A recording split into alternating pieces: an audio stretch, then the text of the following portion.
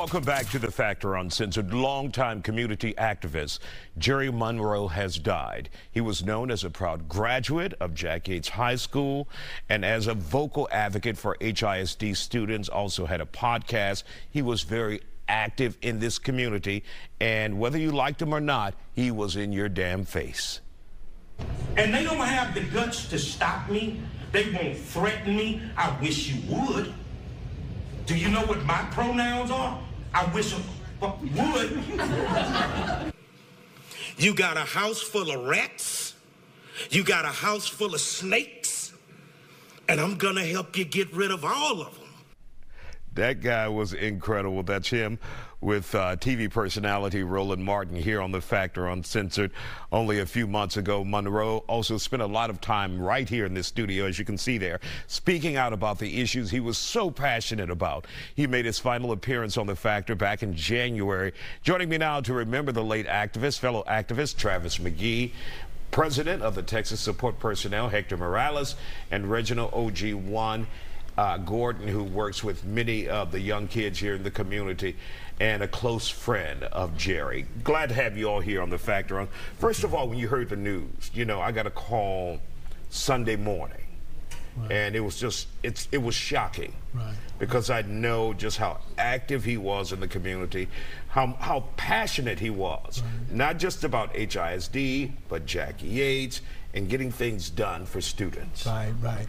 For me, it was really a hard blow to even think about at that moment, because, you know, me and Gerry did some real deep work when it came to dealing with how to and I give him all the credit during 2017 when we attacked Houston, when Houston was at its highest in gang warfare. And me and Gerry got together and put together a team of people, and he put a program together called One Houston, One Hood. And I mean, we stormed every school, and from Worthing to Yates to Madison to middle schools.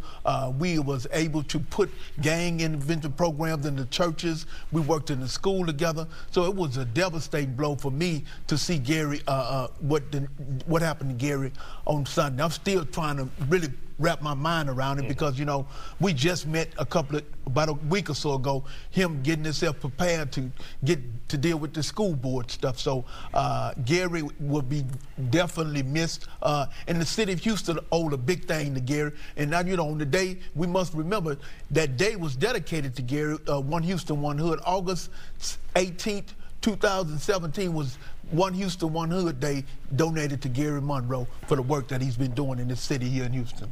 Travis, can you sum up what we have lost here? It was only one Gerry Monroe.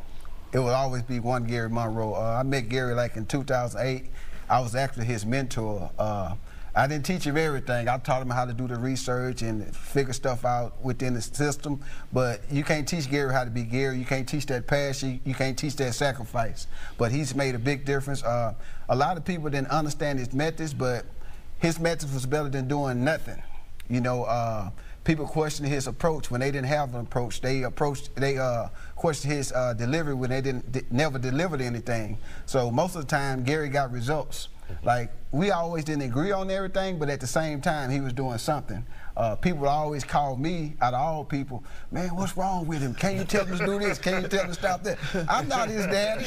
And then they call Gerry, and Gerry say, you couldn't stop him. You couldn't stop him. And then he actually listened to me for the most part. And then when they called Gerry, Gerry say, Travis ain't my daddy, what you calling him for? You know, so, but it is a big loss, it's a big void. One thing for sure, Gerry gave a damn about kids.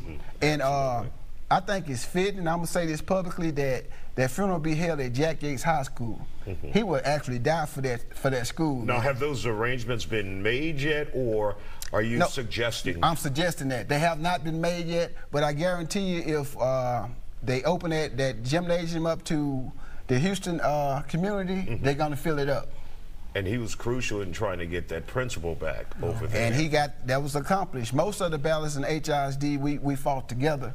So I know how important he was to the fight. Like I say, everybody didn't understand Gerry Monroe, but he got things done. And Hector, you have worked with him, and you've seen him out in the field, in the trenches. Your thoughts about losing him? I'm like you, very devastated. I got the call Sunday afternoon about 2 o'clock. and I was devastated. At first I thought it was a joke, but then when I started other individuals reaching out to me, that's when I realized it was true. We don't not realize, Mr. Monroe never saw color of an individual, whether you were Hispanic, whether you were Anglo, whatever color you were, Gerry was there to fight at HISD. The most that I've seen a gentleman who advocated not only for teachers, not only for individuals, but for students. That was his passion, that he would advocate for students and parents. And it's just going to be a big, big loss for the students of HISD, the community of HISD, and also for the parents of HISD. I never knew anyone who knew board policy as well as Gerry Monroe. Right. Absolutely. And of course, once we get arrangements, we will bring it to you here on the Factor Uncensored. Right now, Travis wants it at Jack Yates. Maybe they hear us tonight. We'll see. And